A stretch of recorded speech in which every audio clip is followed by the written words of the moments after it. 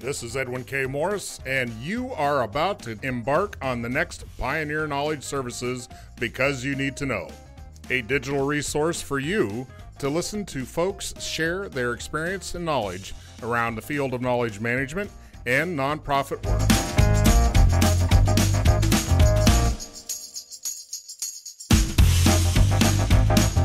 This program is being brought to you by the support from ROM Global, your number one choice for knowledge management, protecting your business from knowledge-based risks and helping it leverage new opportunities.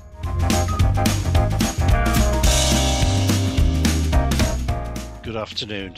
My name's Andrew Trickett. I live in Shifnal in Shropshire in the great country of England. The thing I've learned is to be perpetually curious and dissatisfied with the status quo. I currently work at Arup in the capacity of Global Rail Knowledge and Information Manager. The last book I read was The Age of Unreason by Charles Handy, and it was important because it envisioned the world of work we live in now. And it was the book that when I read it for the first time in 1992, it changed my life. If stranded on an island, my top 3 must-haves are The Great Gatsby, a full collection of wisdom almanacs, and the collected works of J.S. Bach. The absolute best advice I've received was when receiving a team solution, take a step back and ask, what are we missing here? 9 times out of 10, when we reflect, there's a better solution. That was something that was provided by my late father. All right. Do you want to name your father? Yeah, my father's name was Alex, and sadly he passed away around about a year ago. He and my grandfather were probably 2 of the biggest influences on my life outside of Charles Handy. Where did Alex get his observation of this? Where did he discover this? He was an engineer, and I think he noticed it via observation. I think what happened was that my father was working in the 60s, 70s, 80s up to roughly the early 90s. He was always like a questioning manager. He always used to push people to do better than they thought they could do. But also, he'd had the advantage. He worked in South Africa. He worked in Iran pre-revolution. He'd done a lot of work in the Middle East. And he came back to England in the mid-1970s. And I think he was deeply dissatisfied with the way managers worked. But he also saw lots of mistakes being made because people rushed into a solution. Yeah. So he had his teams always saying, what are we missing here? Because sometimes the most obvious answer, and everyone agreed, oh, yeah, great answer. And then he said, hang on, let's just make sure it's the right answer. The step back from action is kind of interesting because we're going to talk about communities of practice today as the focal, but we talked a little bit about the difference between innovation and just being aware of things, networks, people's connections, ideas, concepts. And it sounds like he had this ability, and it doesn't sound like it's a fear-based kind of concept where, oh, we better think about, some people do that and then they never make a decision. But this was intentful to actually do another run-through of analysis just to make sure you didn't miss any or just assume things and not really question as deeply. How did that show up in practice, do you think? With my father or with me? Well, let's start with Dad and then work your way towards the future. I once, sort of many years ago, it was sort of quite popular to take your son or daughter to work. Oh, yeah. Yeah. And one day he took me to work. I was only about 15 at the time, and he just sort of said, just sit there and just watch. And he took me round the shop floor, and I sat in on a couple of meetings, and I actually saw it in action. What I saw was people going, they had to stop. They had to take that step back because he wouldn't let them off the hook. Because if they said, oh, well, there's no solution, he said, let's look again. Sometimes he would do that 2 or 3 times. He used to drive them crazy. but sometimes it's on the 3rd attempt where somebody is politely prodding you. Say, someone was politely prodding you to take that step back. Yeah. He once said to me, he said, I don't envy your generation. He said, because we worked in an era of memos and typewriters. Mhm. Nowadays, he said, your generation has emails and everything else. I was showing him things like Teams and Zoom, and he said he didn't like it because he said it can lead to the snap decision. How Yeah. many times have we sent the email and we read it and we think, why did I send it there? Yeah. Well, there's a transactional element that I think your father really captured. I want to hang our hat today on this because it's all about community of practice and how they behave. The vision I got when you said about politely prodding, which I think I could come up with a few other phrases, but the politely prodding, all I could think of is like the chef stirring the pot. Another stir, another stir, another stir. Not accepting the first solution, or you've said that, not stopping, but actually just really rethink, reframe, reconstitute, relook and see if there's something else. And I think you're right. I think in the transactional age of digitization, it is a fire and forget mode where it's just transactional, execute, boom, boom, boom. There's not a lot of reflection time and processing time to consider deeper knowledge and repercussions. Yeah, I mean, as I say, that was he did. This is not the newest idea. I mean, he was an engineer. I shared this with him once because I had a books by Adam Smith. It sort of said, innovation derives from the tinkering of the common workman and the ingenuity of the makers of machines. And actually, what I think Adam Smith and my dad's said, I mean, I think I'm not quite sure he's in Adam Smith's league politely, but he saw that it was that stirring, that how can we make it better? Because he recognized that there were challenges, but the people who are best equipped to handle those challenges are the people closest to the coalface. If you understand the analogy, Tell me, please. The analogy is, miners were at the coalface, so they were like that. They were right in it. Yeah. It's an English idiom. In the military, it would be boots on ground. You're in the yes. mix. You see the reality for what it is. That's where the Germans, when they invented things like blitzkrieg and stuff like that, they delegated a lot of the decisions to the sergeants, the NCOs in the field, because they recognized that the general or the chief of staff back in HQ couldn't see what the soldier saw on the ground and could adapt to it. Yeah. So he was a constant tinkerer, and he was with people who were constant tinkerers. There was an old friend of his who tinkered with speedboat engines, and he said, so my dad said, well, what do you do? He said, I race them a little. Now that's a bit like saying to Mozart, what do you do? And I dabble in a few concertos. He actually held, the tinkerer actually held water speed records in a particular class, the most unassuming man you would have ever have met. But because he kept tinkering, he kept advancing his speed. It's a level of creativity. Now we're talking about the creative juices around how performance, perfection, advancement, making things better or faster in that case, and constantly seeking.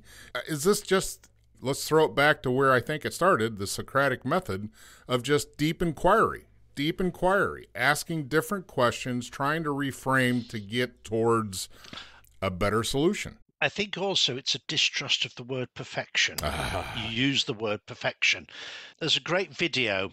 It's called Jiro Dreams of Sushi. And this is a guy who runs a small sushi bar under a Tokyo railway station. When President Obama went to Japan, literally the Prime Minister at the time took him to this place. There's a good picture of him with President Obama. This guy has been making sushi all his life. Okay. They said, have you ever made the perfect sushi? He said, no, I've been doing this. I'm still learning my craft. And actually, that's a good way to do it in any profession, is be distrustful of perfection. Because if you think you're perfect, there's only one way after that. Yeah. There's what's called the S-curve in innovation. And it's the same for businesses. It's the same for anything. The best way is, if you think of it as a normal curve, you're going up the curve and then you reach a slight plateau and then the innovation dips. The best time to be looking for the next thing, bit like Wayne Gretzky said, I skate where the puck is going to be. So you start to re-innovate just before you get to the top of that S-curve. The trick, of course, is knowing that you are at the top of that S-curve. That's where the communities of practice can help, because they can give you the feedback from what they're seeing. There is an overlap, and there has to be an overlap between the day-to-day project work that you're doing, the community of practice, and your external networks. Harold Jarchi does that a really good one of that, because the external networks, the work that you're doing, that's being at the coalface. The external network is, oh, I heard this interesting concept the other day. Somebody was talking about, chat GPT or AI, or how they were doing something. And I thought to myself, with a bit of tweaking, you could do that. The community of practice can act as the incubator for that. Let's set the stage and define for us what community of practice means at your level. In the Arup level, I think it's quite simple. It's our ability to collaborate across the firm for our members, as we call them. We don't call ourselves employees, to develop some strategies, change the way that we do things, to research, look at industry best practice, learning tools, becoming an influencer in our industries as well. But also, and this is where I come in primarily, is bringing our knowledge together in one place. That to me is a community of practice. We call them skills networks. Let me just ask, because I've heard a similar framework, but in the other instance I'm thinking of, and I can't quote the name of the company, but there was a big discussion about making that participation mandatory. There's kind of a trade-off, isn't there? If you make something mandatory and say you will participate in this community of practice, or do you make it a optional, opt-in kind of concept? I think I could have asked you to put me on mute while I screamed down the microphone when you said it's mandatory. To me, it's like having the mandatory group song before you start off or the mandatory icebreaker at the start. That everyone loathes with a passion. Yeah.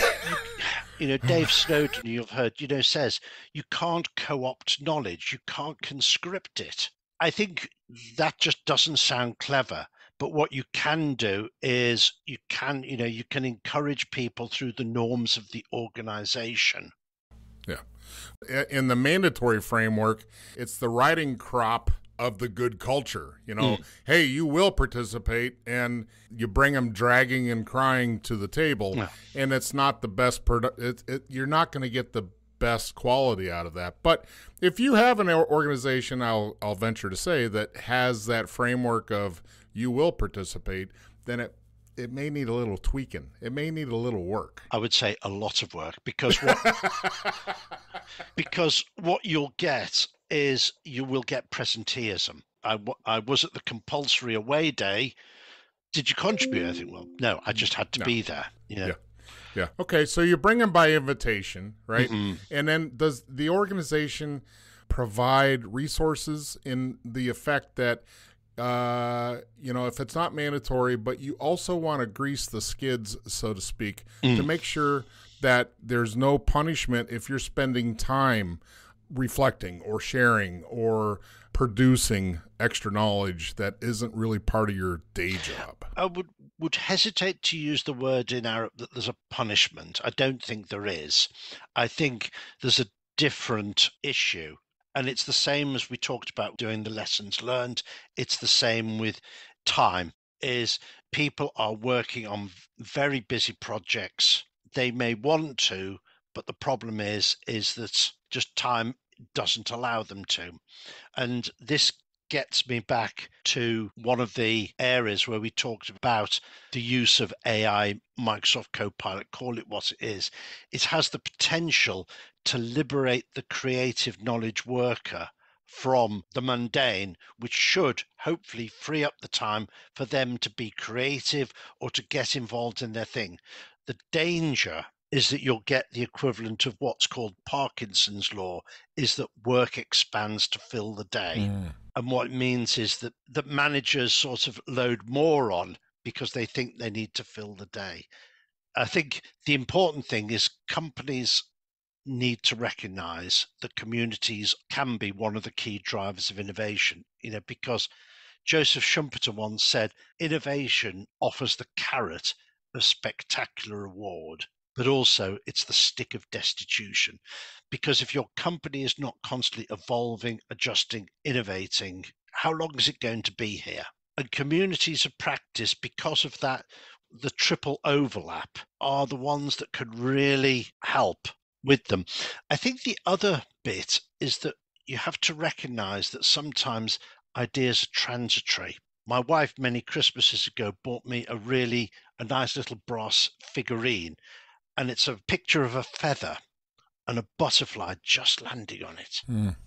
That's where the communities come in, is to take that butterfly and make it stick on the feather. One of the things we're looking at is doing what I call little bets or curiosity funding. And that is, I've got this idea, I just want to start figuring it out. Mhm. I need £1,000 just to do it. It's still early days. I've sort of said that the community leaders should have control over it because they are the closest to the coalface. It's no doubt something we'll adapt Oh, yeah. because you don't want to lose the impetus by making it overly bureaucratic. Yep. You want, I've got this idea, it's improved within a day or a week. I can get on with it. But and it comes down to trust. Trust is everything because you've got to trust that the people will use that £1,000 responsibly. I want to define what innovate means. Merriam-Webster defines innovate as to make changes, do something in a new way.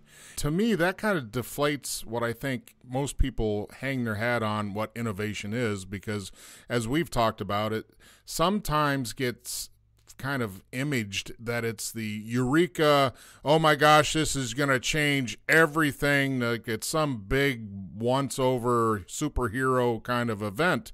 But it's just all those little subtleties. And as we talked about in the community of practice, all you're doing is giving new pathways of communicating, transferring knowledge, transferring and building concepts in order to have kind of a very unauthoritarian lessons learned, best practices beehive of activity.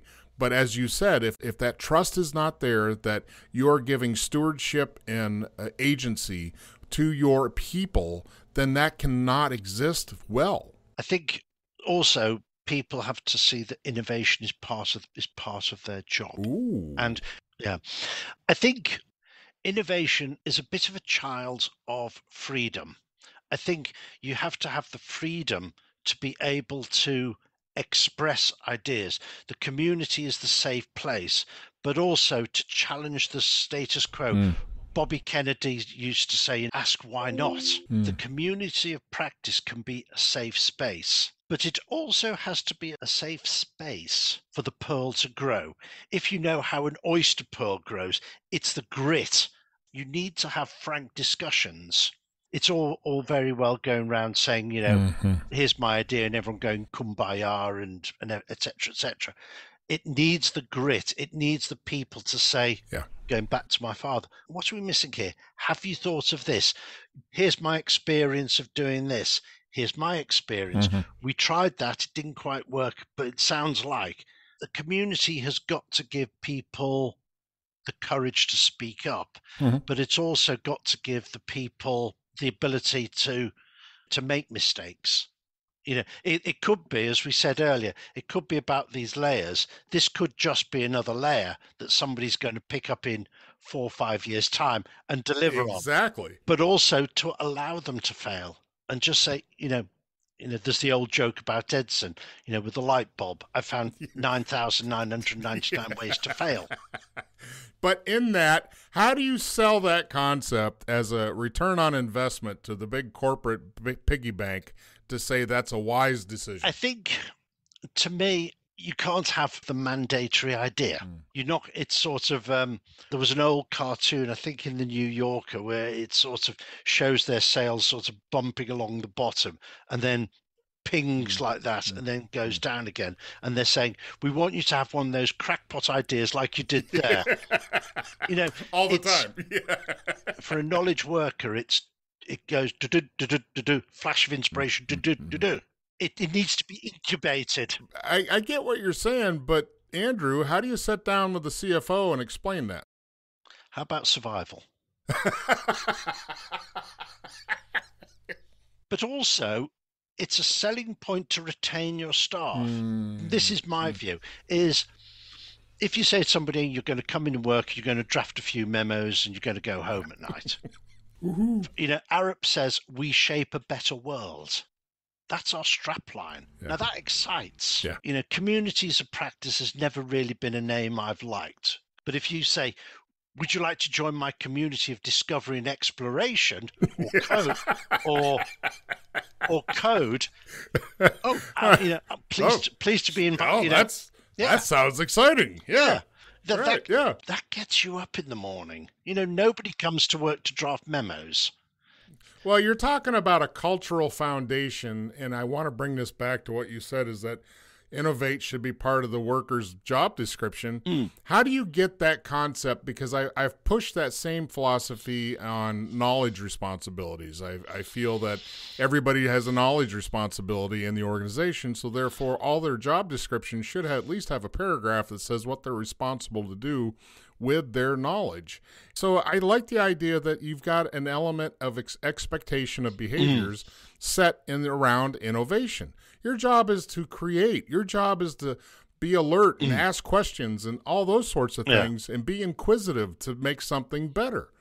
Yeah, it is. And I think it's, Arup has that strapline to shape a better world, but we get engineers who buy into that.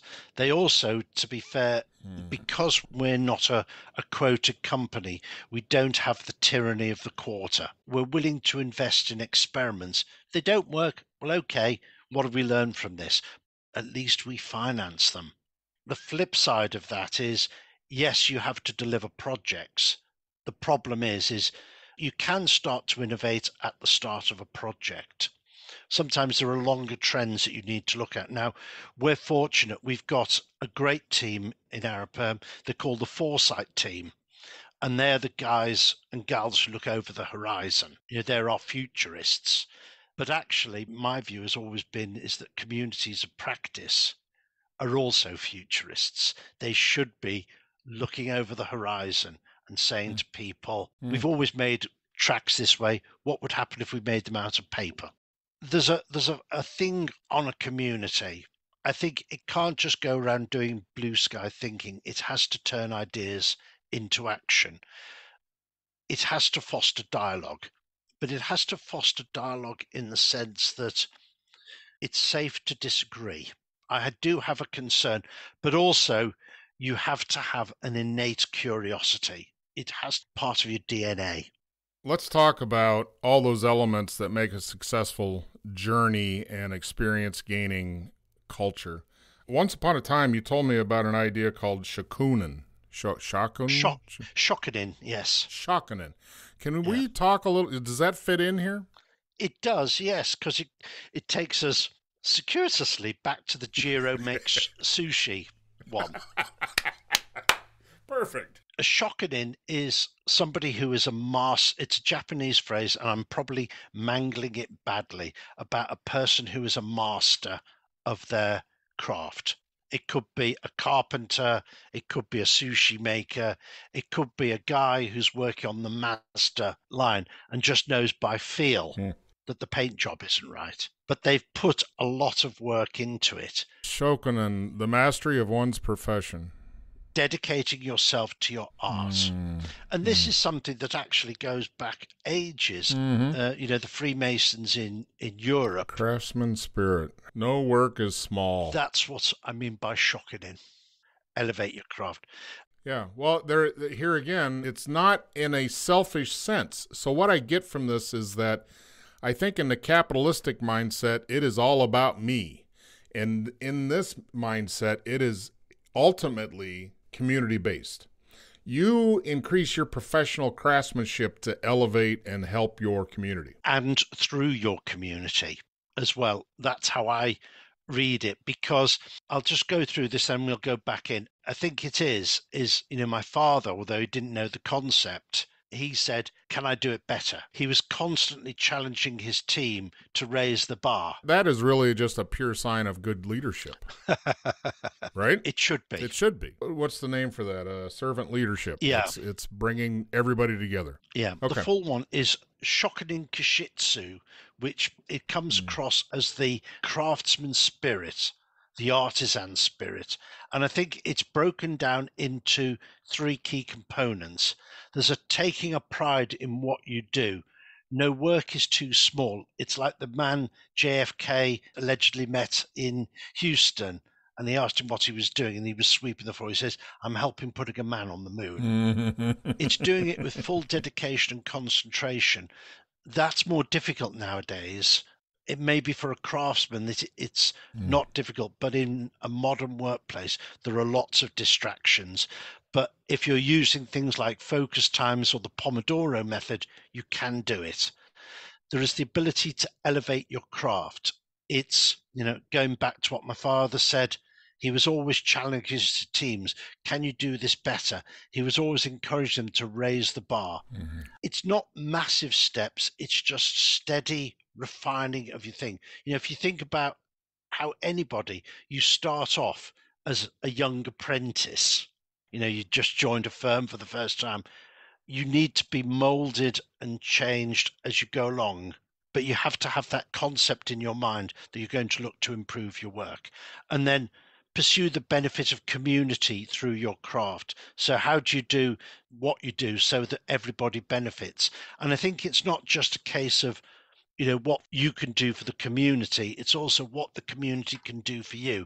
It can bring you new ideas, new concepts that help you achieve the craft elevation. Could we lift and shift this, what you just explained in this concept, to say this is also what we mean by knowledge management? Absolutely. My view is if you aren't learning and applying the lessons, and they can come via the community or via sitting in a lessons learned meeting. And even if you take away just one concept and say, you know what, I think I can use that. Or you can be innovative as well and say, right, well, if I tweak that just that little tiny bit, it would really work on that project.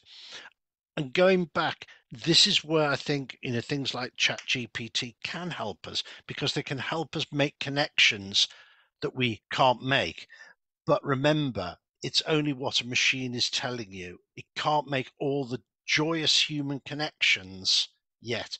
Creativity is going to be the key thing for any knowledge profession, because if it can be automated, you have a problem. You're also bringing up the concept of the asking deeper question. With the AI and this elevation of being able to rethink it, it's like a digital sounding board to represent all those people around the table to help you either reframe it, deeper thinking, question what you think you know, and all those assumptions that go with it. Going back, it's also looking outside of your initial network. There's always been a danger with communities of practice. I've always said it's like this: what do they of baseball know that only baseball know? And what it means is if you just look through the prism of a rail community or a track community, your thinking becomes slightly siloed. One of the things we're trying to do is we're trying to encourage people to link into other networks. And I said at the other side, actually, let's not look for a completely convergent community. Let's look for something completely different. So we've got 58 skills networks in Arup. Rather than looking for something that's very light rail, why don't we go and have a look and see what the maritime team are doing? It brings that new thing. In biology, wouldn't that just be called cross-pollination? Absolutely, yeah. Going back to your butterfly vase sculpture, I mean, you're just lightly touching different pieces just to see if there's something there. Because there's always something that somebody's working on that you think, I could use that. Or if you listen to like classical music, what are variations on a theme? It started off from one thing, but through a mixture of art and science and everything else, it became even better. I think the skill set that's required for everything we've just talked about is the spark of creativity, because everything we've talked about it depends on the receiver, the human framework, to be open and aware and cognitive of what they're seeing, hearing, learning, observing, to say, and think about that, to see if there's a fit, to understand consequences and what ifs and all the scenarios that require a visionary mentality. Now, you said art, and I want to bring that around here, is that what I think a lot of folks that I have conversations with is that they're stuck with the science side of knowledge management in the process and technology piece. But as long as the human element is there, then we need to put as much weight or equal amounts of the art side of it in understanding that the human framework and the psychology behind cognition, inception, and being able to understand, comprehend, and have a deeper understanding takes a lot of work, and it's not just one thing. And also, in some respects, it can be a difficult sell. There's a lady called Stephanie Barnes who talks about radical KM, and there are people who bring Lego into things. Sometimes for managers, that's just a jump too far. I pay these people to work, not to do Lego. Exactly, right. Because there's a misconception that play is not work.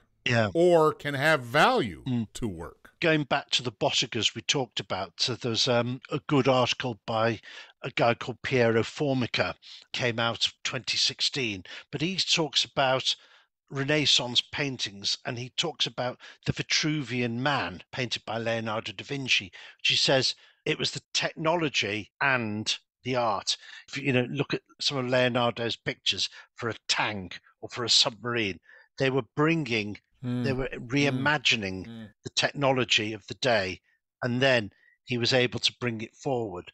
I think the other thing is you have to defend your idea, but I think going back to that butterfly, you also have to remember that people, it can be fragile things, so you have to be careful about your criticism. You don't want to put the person off from thinking, God, that was such a terrible experience, I'll never have another idea again. It's got to be, I would say, almost not controversial, but also compassionate. It's like public speaking. Somebody's putting themselves out on the limb to come and speak. You may think their ideas are the worst thing since sliced bread, but for them, it's important. In that respect, you don't want to be the heckler. You don't want to constitute that hecklers are okay in this organization, meaning you're just sitting back and throwing eggs at people with no value to add. As a container of community building, I think it's a missed opportunity that most organizations that I've seen that try to go down the road of having community be safe is there's no sheriff. They don't establish a sheriff to be able to say, whoa, that behavior is not acceptable. Let's go back to what Benjamin Franklin, we talked about this early on, the think tank, if you will. The Junto group. Yeah, the Junto. They had a prescription. They had an agreements list. They had things that the container, and I keep using container because it's just a frame that I like, because it contains the group. And it's a group agreement, it's a group behavior, and it's a group agreement that they all will adhere to. But there's somebody who's got to keep that in check. And in an organization that does not have a policing, and I'm using that word vaguely, but the sheriff to say, sit down, you're out of order, that sort of thing, then there's no trust or safety in the agreements. If no one obeys the law, then why do? But I mean, like most communities develop their own charters. Okay. And I think it does come down to more senior people who've been in the organization. It doesn't have to be somebody with a managerial rank, but it's just somebody to say, that wasn't helpful. I mean, I've seen it done some other places where if you're going to criticize an idea, have two positives. We talked about it with lessons learned when we talked last time, is you don't give them the sandwich. I won't use the phrase. You don't give them that. But you say, I really like this. I really like this. But you don't do the but, and you say, however, However, I think this idea needs a little more clarification. Or in this area, you don't use the word mistake. Mm-hmm. What were the areas for improvement? Mm-hmm. And that's where the community can help, because you've done it, you've tested it out in the community. When I did my MBA, more years than I care to remember, the tutor said, "You know what the advantage of an MBA is?" Some wise person said, "Yeah, we're paying you £15,000 to hear this." He said, "No, no," he said, "You're able to test out ideas without crashing the company." And it's the same with the community.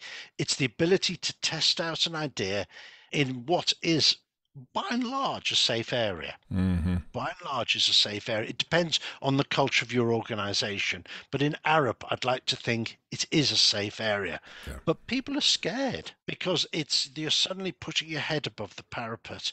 And I think a community has to be that, almost put their arms around you and say, Mm-hmm. "Don't It's worry, okay. Chip. Yeah. Don't worry, Mary. We're not going to flame you." Yeah. That's a welcome feeling in the recent decade of a lot of flaming going on in a lot of different ways. Before we wrap up, Andrew, I want to give you the mic and say, is there any bits of wisdom you would like to leave the listeners with? Any bits of wisdom? I think I go back to what I said at the start, to be perpetually curious.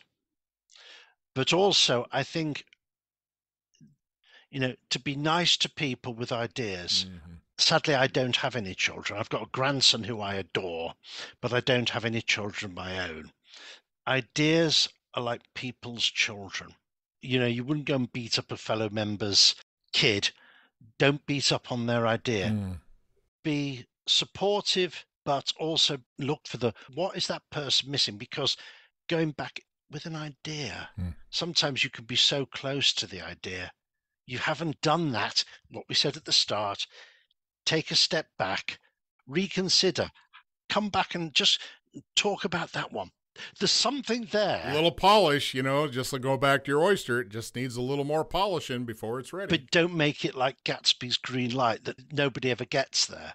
You'll never get perfection. But I'd rather have 80% out, 80% out there, because we can work on the other 20. Image I got, how to be kinder to your your colleagues' children.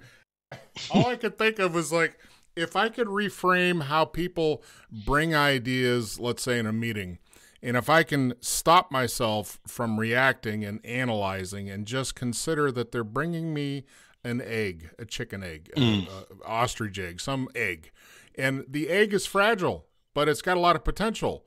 And it's my job, if I'm leading the organization or the meeting or what have you, is to carefully accept that egg and put it on a shelf and let's talk about it instead of reacting. Sometimes I get reactive. I don't know if you may not know that, but if there's something that sounds like there's a challenge in the air, that gets my gruff up a little bit. So I like this idea of coming with it in an empathetical and a very methodical, slow boil kind of way that allows it to exist without, I'll say it, judgment. There was I don't know if I've told this story before. I worked in a Japanese firm based in the UK. I learned quite a lot about them, as you might have guessed. But one was always stuck with me, was that we were in a meeting and all the junior managers were putting ideas forward, how they were going to deal with this issue with tyres. And the senior people were all sitting around the room. They were sitting on the outside ring. And after about 45 minutes of this, senior man put his hand up. Room goes quiet. And it was just the way the translator got it, because a lot of them were talking, he was doing English to Japanese and vice versa. So the gentleman spoke, everybody listened, and the translator came and said, "I have divined the will of the meeting. This is how we're going to go forward." Wow.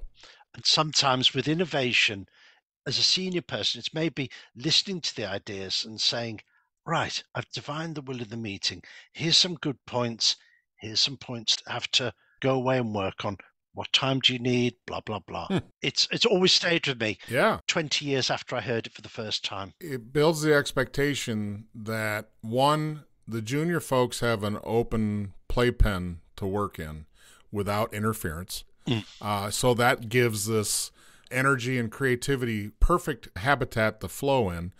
So on the outside, senior management absorbs, listens, reflects, processes, and then, ta-da, they pick the point to interject instead of being involved and trying to drive the conversation. Yeah, as I say, it always surprised me because you always hear of Japanese firms being quite hierarchical. In that respect, I think it was hierarchical in the sense that the senior people were there to make a decision. But it always got me thinking, what would happen if we did it in a Western environment? To put it in recent terms, it's a crowd surfing method of gaining perspective. It's just a crowd surf. It's being able to listen to your demographic and try to understand. And also to be humble enough to know that you don't know everything. Well, that might be the issue with the Western philosophies then. I was going to say it is an issue, but also with men. Yeah. But that's fine. I know best. I'm the cowboy of this operation. And your cat will remind you in a few moments that actually you have no control. On that high note, Andrew, thank you for your time and participation and sharing your deeper understanding with us. Thank you, Edwin. Really glad to do this, and thank you very much.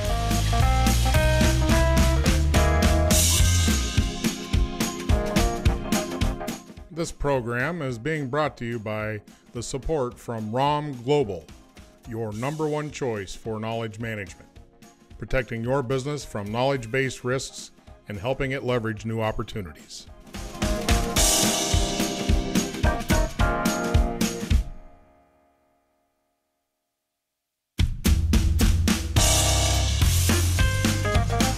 You have just finished our latest Because You Need to Know, a public service of Pioneer Knowledge Services.